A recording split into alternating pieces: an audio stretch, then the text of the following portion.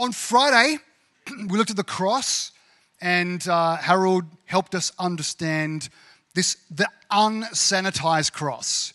So often with Christmas and Easter, and because of how in our culture we've built up this massive thing around both Christmas and Easter, they kind of get really sanitized. So Christmas is kind of really cute, and it's about fluffy angels and cattle lowing, and it's all really cute and sanitized. And often we do the same to Easter, although what I really enjoyed is the wrong word, but found impacting about Friday is to kind of remove a couple of the layers of the gloss and get down to what materially happened. Is that Jesus died for us at a gruesome, even grotesque, shameful death.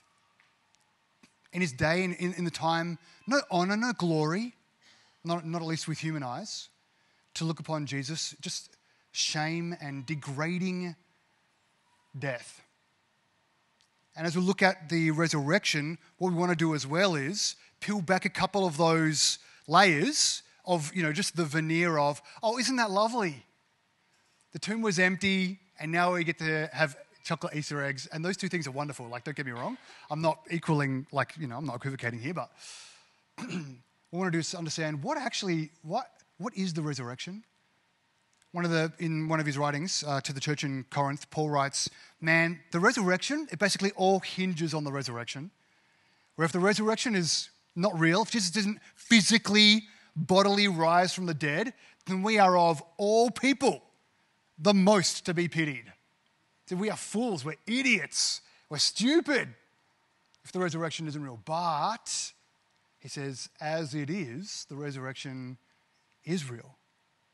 It's wonderful. It's amazing.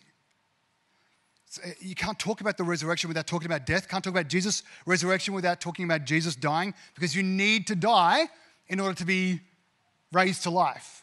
And we can't talk about us sharing in his resurrection unless we also talk about us dying. And here's the thing, whether we like to think about it or not, and we hate to think about it as a culture, we're all going to die. And I don't say that flippantly. We take all of our sick people and we put them in a place for sick people. Part of that's because we can put, specialist care there. We take our older people, we stick them all together out of the way. We take our dying people, put them out of the way so we don't have to confront death. Because we all know we're all going to die, and yet it's incredibly uncomfortable. The last couple of weeks, you will have gone through seasons like this. I'm going through one of these seasons now where it just seems like people around me there's death all over the place. My auntie died last week. One of our ministry interns a few years back, just a young woman in her 20s, her husband just died this past week. I know people in this room who've had friends die this week. Family members die recently. Death, man, if we don't sanitize it, if we actually sit in the reality of thank you, whoever did that. If we sit in the reality of a fallen world where we're going to die and we understand death, then we can pull back some of those layers, sanitizing death, which will then help us when we pull back those layers to unsanitize the resurrection as well. So as we're looking at the resurrection today, one of the things that I find phenomenal about the resurrection, and the scripture writers mention this a bunch of times, is that we don't grieve, we who are in Christ, over people who have died among us, or friends and family who are also in Christ. We don't grieve as those who have no hope grieve. Almost exactly a year ago, in fact, on Easter Sunday, 1 year ago, so last year Easter Sunday, it was about a week later, so April 17, so we're almost at the 1 year anniversary, my dad, who used to be a pastor, used to be a minister and still preaches, he went to preach at an old folks home about the resurrection because it was Resurrection Sunday, really wonderful. Great thing to be able to talk about and celebrate about. On his way back from preaching about the resurrection, he was hit by the proverbial bus, but in his case it was also a literal bus, was choppered to Flinders in a coma for a while, came to and was still out of it for a long time. And I remember, especially on the first day and then in a couple of days after that, when it kind of were, as a family, kind of processing it, going, okay, here's my dad. He's not a young man. He's had a really wonderful life, loves Jesus, who's just, like, literally, perhaps the last words that have come out of his mouth was talking about the resurrection. I remember talking with family members saying, what do we pray for here? As those who live in the hope of the resurrection, do we pray that he comes out of this coma and comes to and lives a much shortened, a much more difficult life, because it looked like he had extensive brain damage and probably looked like multiple broken bones and fractures and swelling, and what do we pray for here? Or, as those who hope in the resurrection, do we pray, oh, Lord, bring him to yourself? When my dad came to, he didn't make much sense for quite a while, but in those rare moments of lucidity, he would say the same thing to me. He said, oh, Donnie, that's what he called me. Nobody else calls me that, just in case you're wondering. Except Beck when I'm in trouble sometimes. He said, Donnie, what should I be hoping for here? I said, I want to go be with Jesus. But also, I want to be here with my wife and kids and grandkids, and I still have voice, and I still want to. So what do I hope? What do I pray for? What do I ask God for?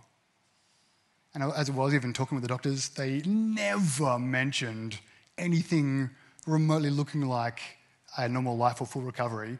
In fact, the neurosurgeon who was operating on my dad a couple of times was a mate of mine. And his mum had actually gone through a very similar thing very recently. She was knocked off a bike as well.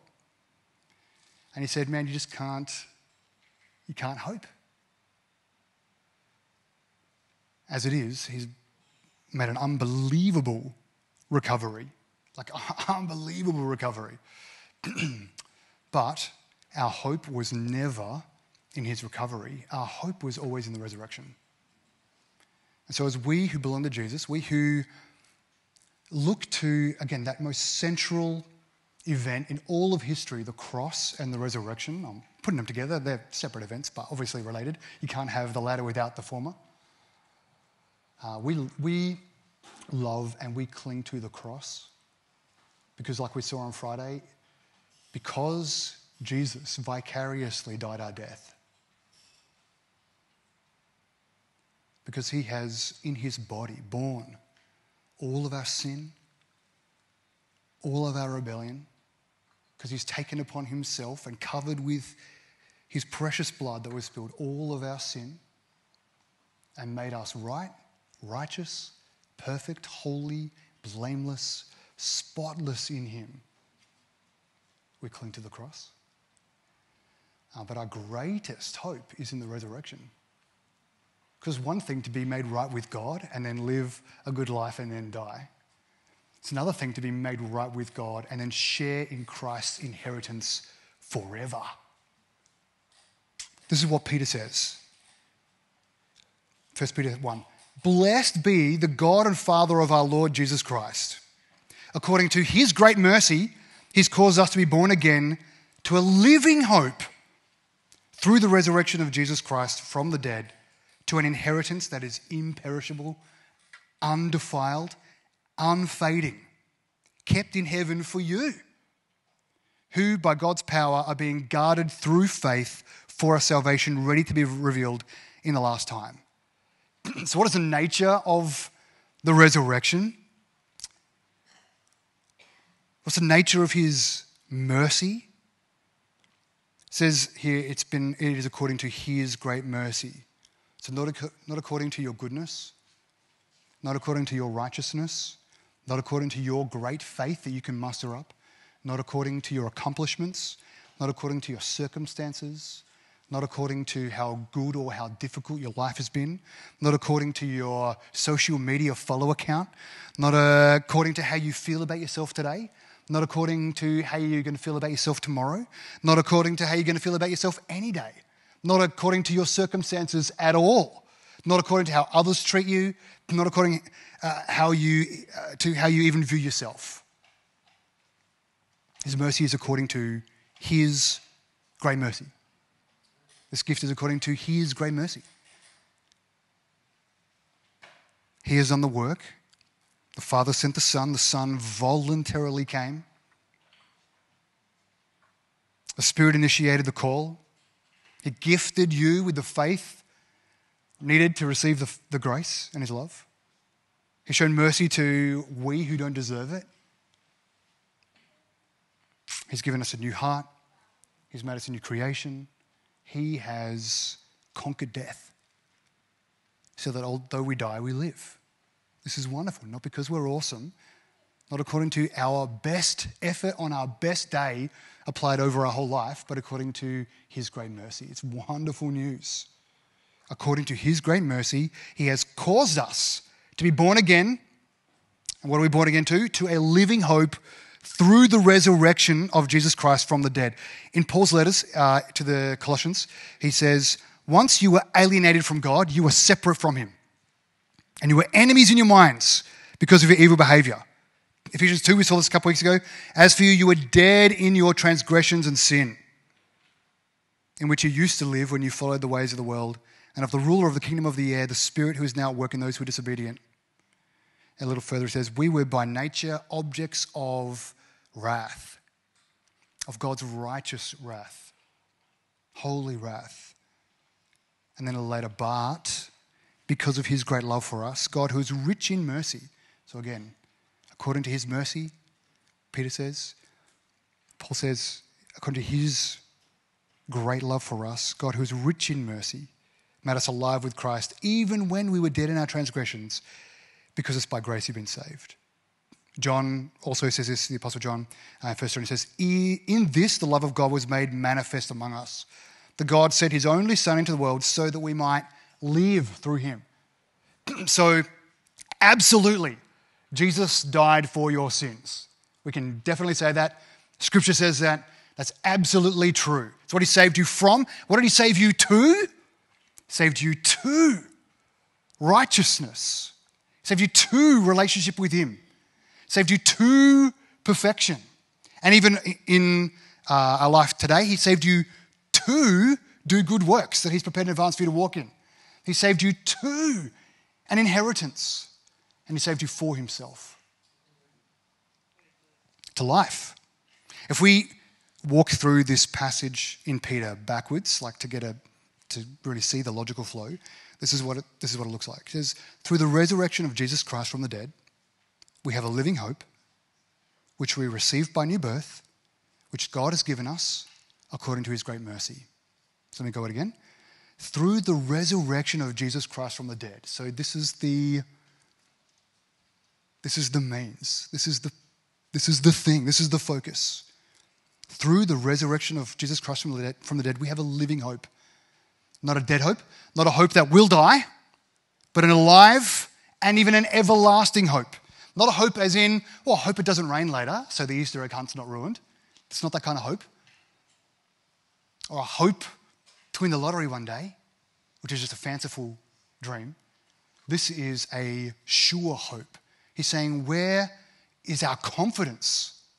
It's in the resurrection of Jesus. We have a living hope, which we received by new birth, which God gave to us according to his great mercy. So it's because of the resurrection we have hope and new life. What is the quality of the hope? He goes on to say. It says, to an inheritance that's imperishable, undefiled, unfading, kept in heaven. So it's imperishable, doesn't run out. Inexhaustible inheritance.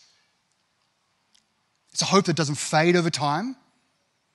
It's a hope that you can't get to the bottom of the bag, can't plumb the depths of. There's no depth. The hope that goes on forever. It is imperishable, doesn't finish. It is undefiled. It's perfect. There is no hint of imperfection, no defects, no flaws, no what ifs, no wondering, when am I going to get found out? It is undefiled, this hope. It is sure. It is perfect. And it's unfading. It doesn't get less awesome over time. It doesn't seem amazing today, and then less amazing tomorrow, and then less amazing the next day, and less amazing the day after that. We can perceive it to be less amazing. We can forget about it. We can become too familiar with it, just like we can become too familiar with the cross and what Jesus has done on it. Where the further away we get from it, the more we forget about it. We can do this with the cross. We can do this with the resurrection, where the resurrection hasn't lost any of its glory. The cross hasn't lost any of the sufficiency of Christ's sacrifice. But we can forget about it. Or again, when we become too familiar or too far from it. But it doesn't fade. It doesn't get less awesome. And the more we sit at the foot of the cross and the more we live in light of the resurrection, the more we behold the glory of these things. The more we understand the glories of these things. And lastly, Peter says, it is kept in heaven for you. God himself is keeping it at his house.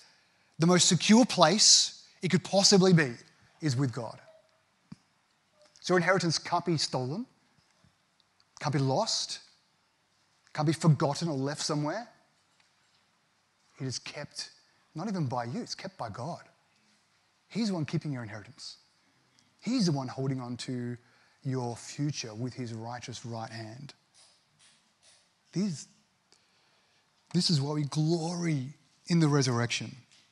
And then he finishes the thought. He says, who by God's power are being guarded through faith for a salvation ready to be revealed in the last time. So it's by God's power, not by your awesomeness, not by your faith or your ability to cling to God, but by God's clinging to you. You're being guarded through faith to be revealed in the last time. Meaning even when the resurrection, people are dying all around you. And it sucks. And it hurts. And you're wondering, where is God in this? That we can remind ourselves that God is actually immanent, intimately involved in our lives.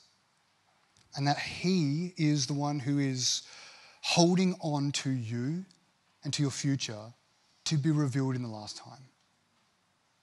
And so we don't lose hope when things look grim. The world that Peter and Paul and John are writing in, where they're saying we've got this great hope in the resurrection, they have their friends and their family members not just dying of natural causes, and I'm not trying to diminish the grief of those things.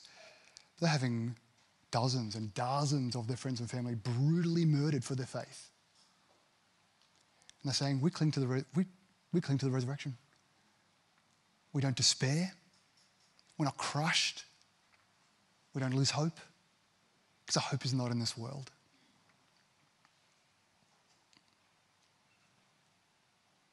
So at the start of this brief passage from Peter, we saw we have new life in Jesus' resurrection according to his great mercy, kept by his great power, meaning when you feel frail and weak, your strength may waver,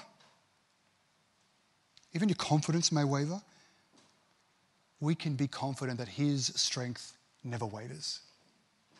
My strength wavers. My confidence wavers. Our faith can waver. His faithfulness never wavers. And it's his strength, in his strength, that we're secure.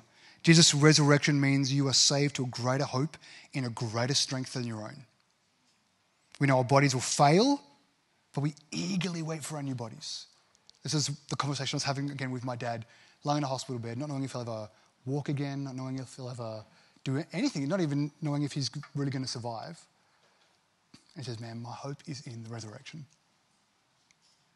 It's not to try to diminish the grief and the suffering and the loss we have in this life, but to say that the glories that are coming are so far surpass the griefs that we have in this life. Paul says they're not worth comparing. And so to that I say, don't let that don't take that as, well, then I shouldn't grieve. Take that as grieve deeply, grieve well, knowing that even the deepest of grief is incomparable to the glories that are to come. And so it doesn't diminish the glories that are to come. It just shows how glorious they are, knowing we can grieve really well now. Secondly, guarded through faith. This faith is both the power of God and the power from God. He's the source of our faith. He's the object of our faith. He's the strength of our faith. It's wonderful. This is actually a very freeing thing for us. To know it's not about how much you cling to God. It's about how much He's clinging to you. In fact, that helps us to cling to Him. To know He doesn't let us go. I heard once said, you don't need great faith in God. You need faith in God. You don't need great faith in God. You need faith in a great God, because it's the object of your faith that matters. And lastly, again, revealed in the last time, we haven't fully received it yet. Although we are, in a sense, already living in resurrection power now, in that death has lost its sting. We are yet to fully receive and live in the resurrection when we receive our resurrected bodies. We have it in part, but not in the whole, meaning you'll still fall, you'll still be weak, still waver, still stumble, you'll still have pain, you'll still have doubts, you'll still need to repent, but with confidence that a day is coming when we'll join Jesus in His resurrection more fully, join Him in His inheritance more fully. And it means when you do falter because of the cross, because of the resurrection, we never have to run from God. We can always run to Him, because there is no condemnation for those who are in Christ Jesus. So what we need to do is not go, well, yes, cross, tick, resurrection, tick, and now let's just get along with our lives. But rather we sit at the foot of the cross. We're the ones who can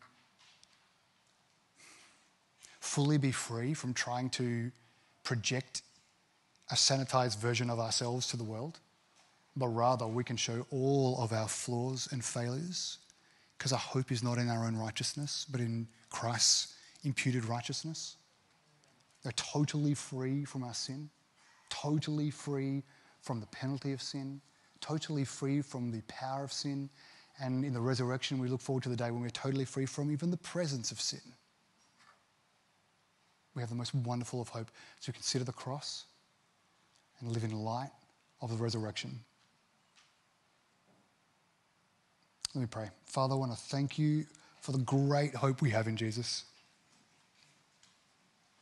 You've loved us, unimaginably, when we consider who we are and our rebellion against You, and even just in the kind of realm of creation, how seemingly insignificant and inconsequential we are. And yet You, the sovereign creator God over all things, have made us, loved us, called us, saved us, restored us, redeemed us, removed our shame, removed every stain, taken away our guilt, and given us Your love at great cost. And so, Father, today we're considering the death of Jesus, we're considering the resurrection of Jesus, and our participation in His death, and our participation in that resurrection. And we just say thank You. We just say glory to You, the God who has loved us and has acted upon us with, unimaginable mercy, according to the riches of Your mercy, not according to our goodness. Father, we love You. We thank You. Help us, please, Lord, by Your Spirit in us. Help us to live in light of the resurrection every day. We wouldn't grieve as those who have no hope, but live not fearing death, live not fearing anything, because we have this most great hope that we will live forever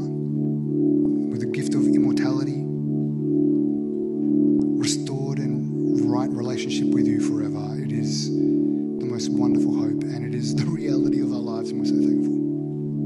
We pray this in Jesus' name.